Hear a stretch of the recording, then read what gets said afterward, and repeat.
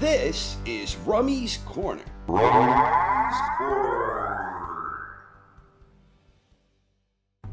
Coming up on May 7 in Japan, former undisputed world bantamweight champion Naoya Inoue will challenge the unified WBO/WBC junior bantamweight champion Stephen Fulton. This one is a spectacular matchup, and both boxers deserve tremendous credit for making it happen, with the monster challenging for the unified championship in his first bout at 122, and Cool Boy Steph traveling to Japan in his opponent's home country. There is a lot to be excited about for this championship bout between two prime undefeated prize fighters, and this one could potentially become a fight of the year caliber contest. The monster will have recently turned 30 years old by the time the fight happens, and Inoue is already a 3-division world champion, winning titles at junior flyweight, junior bantamweight, and bantamweight. Last December, Inoue became the first undisputed world bantamweight champion during the modern 4-belt era. Inoue was likewise the first undisputed world bantamweight champion since way back in the 2-belt era nearly 50 years ago.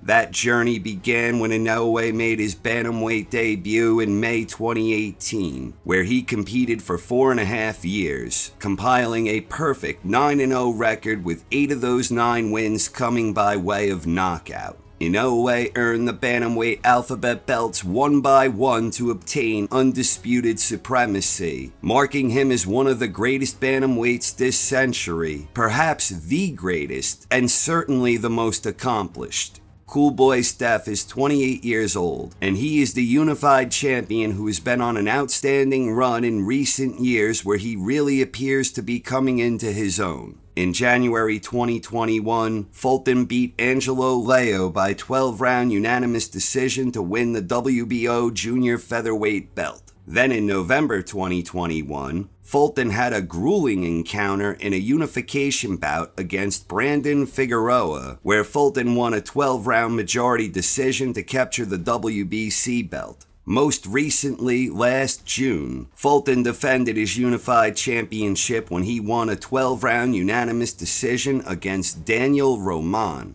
And here we are. Who will win the big junior featherweight showdown between Cool Boy Steph and the Monster? I think interpreting this matchup largely boils down to the 3 S's: size, skills, and styles. Size. This will be the first fight Inoue has had north of 118, and this is, at least on paper, an advantage for the champion.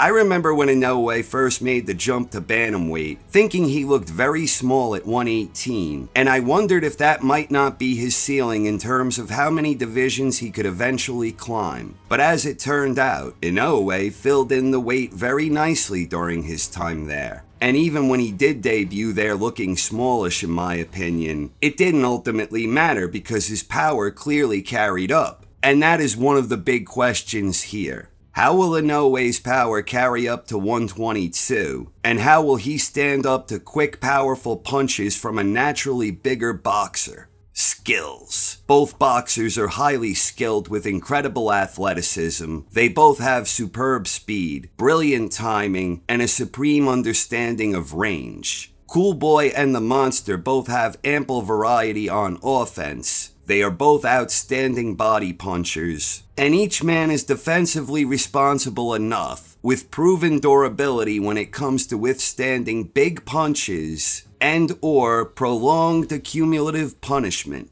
Inoue has two-handed power upstairs and down, and he is very clever at finding ways to create favorable angles to unload that ferocious power. Fulton possesses very good all-around movement, where he tends to be more of a boxer who generally works behind a nice jab. Both boxers are capable of throwing fast, accurate combinations.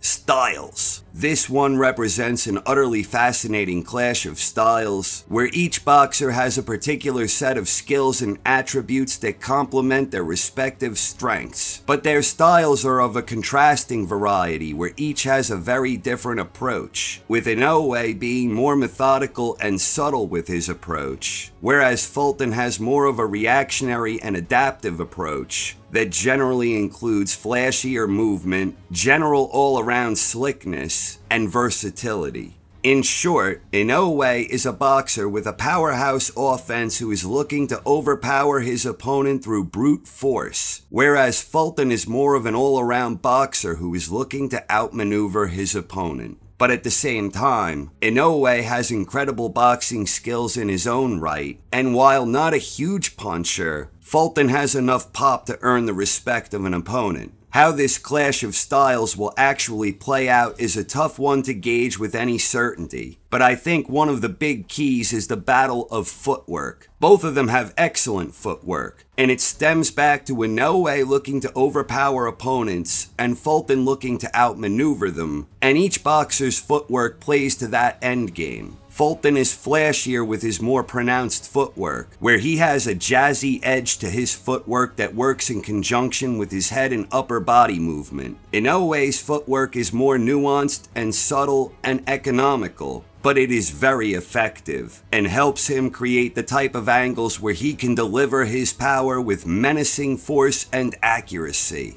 Whoever's footwork is more effective on fight night will undoubtedly have a big advantage. Winning that battle of footwork will have a profound impact on the bigger war inside the ring. If Fulton can stay off the ropes and keep things near center ring and away from the edges, then he may be able to seize a tactical advantage where he will have a better chance at effectively neutralizing the potent offense of the monster. But if Inoue's more subtle footwork allows him to consistently dictate the fighting range on or very near the ropes in the corners, this could provide a big edge for Inoue. Although again, this isn't to say that Inoue is ineffective at center ring, nor is it to say that Fulton is ineffective off the ropes. Neither is true. And that is where heart, determination, and a sheer will to win comes into play. And again, at least in my opinion, both champions possess these attributes in great abundance. The prime examples are Inoue's first bout against Nonito Donaire, and then the fight between Fulton and Figueroa. In each example, Inoue and Fulton both had to dig deep.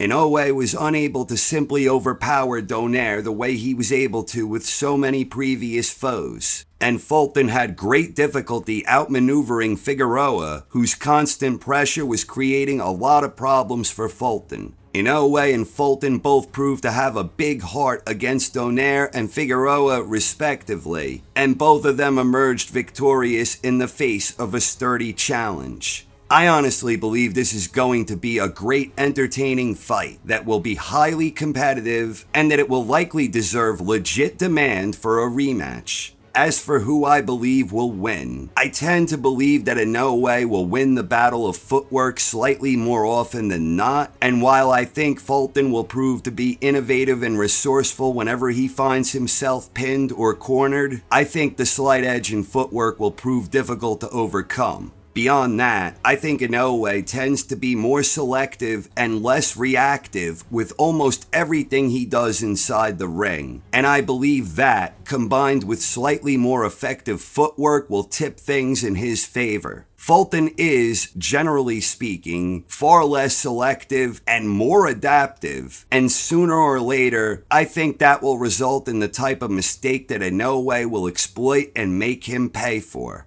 For my official prediction, I am taking the monster by 12-round unanimous decision. I think things will be fairly even by the halfway point, where Inoue clearly builds momentum in the second half of the fight. But I think Fulton has enough heart and determination, along with enough resourcefulness and cleverness, that he will see the final bell in a brave losing effort. So I like Inoue Naoya by 12-round unanimous decision, but then again, what the hell do I know? I ain't exactly Quasimodo over here, and my track record of fight predictions is certainly less than stellar. But whatever happens, I am most certainly fired up for this one, and may the best man win on that night.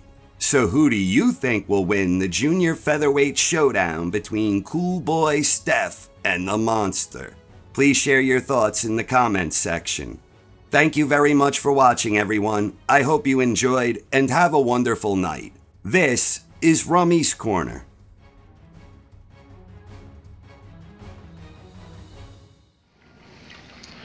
You know, Quasimodo predicted all this.